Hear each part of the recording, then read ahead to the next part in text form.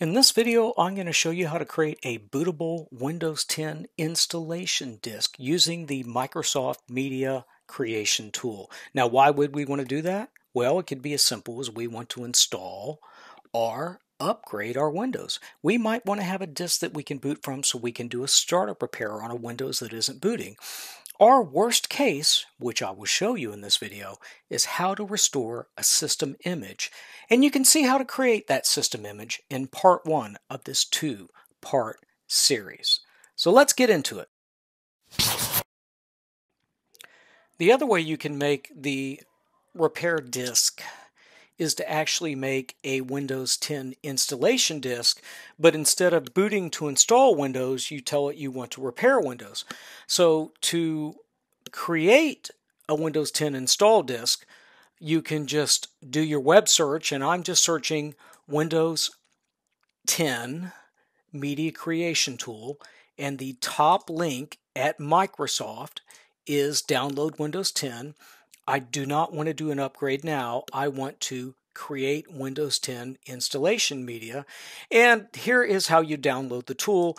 And I will just save it to the desktop.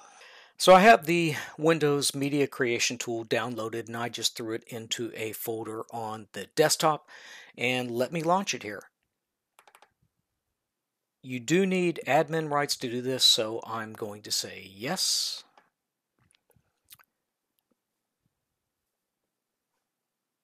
And it's getting a few things ready.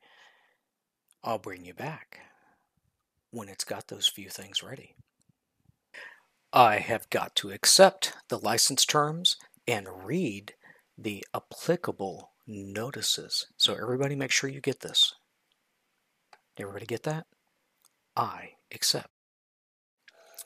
And it's still getting a few things ready.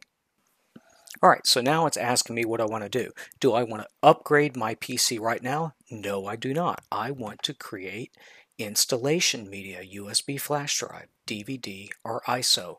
Actually, I'm going to do a USB flash drive. By default here, it is going to create a Windows 10 bootable media, and I'm just going to go with recommended settings. If I uncheck that, I could choose a different language, or I could pick the 32-bit version of Windows 10, none of which I want. I want English 64. Now, by default, it wants me to put in a USB flash drive, at least 8 gigabytes in size. That's what I have in the drive right now. You would create an ISO if you were going to burn an image to a DVD disk. An ISO is a compressed image of an entire DVD, or if you were going to use a third-party utility to make a bootable USB memory stick, such as Yummy or Rufus or something like that. I don't want to do that. Windows will make this USB flash drive bootable if I choose this option, so I am going to hit Next. And here is the USB drive. Just to warn you, this USB drive will get formatted. Everything on it is going to get erased.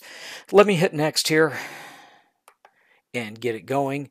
And once again, getting a few things ready.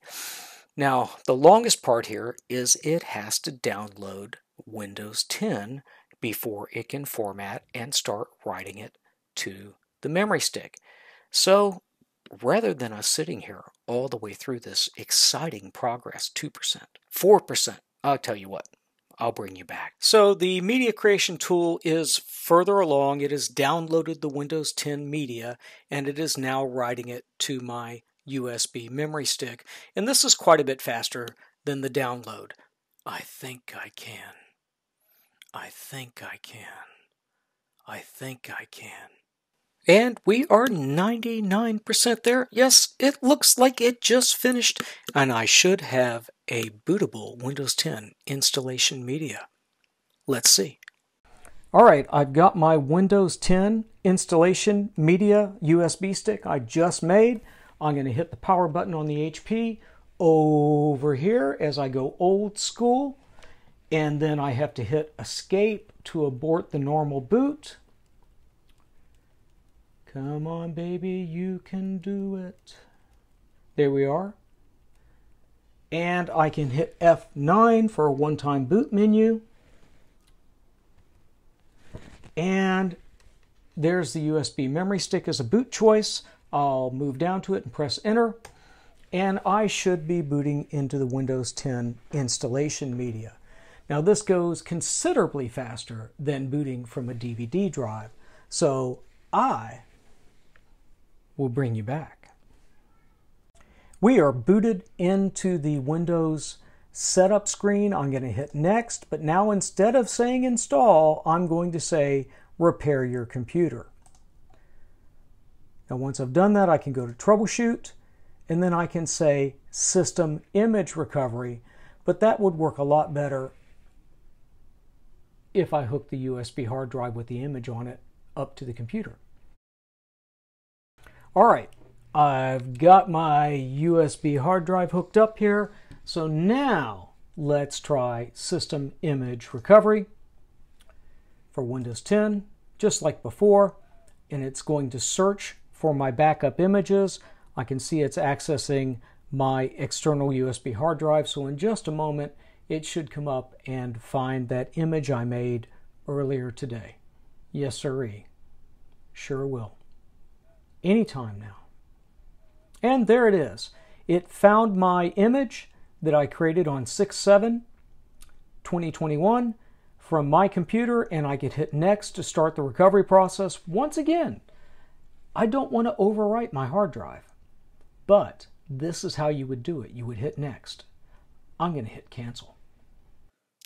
And that's going to do it on how to create a Windows 10 USB installation disk and how to use it to recover a system image of your full hard drive. If you didn't see part 1 on how to create that image, please check it out.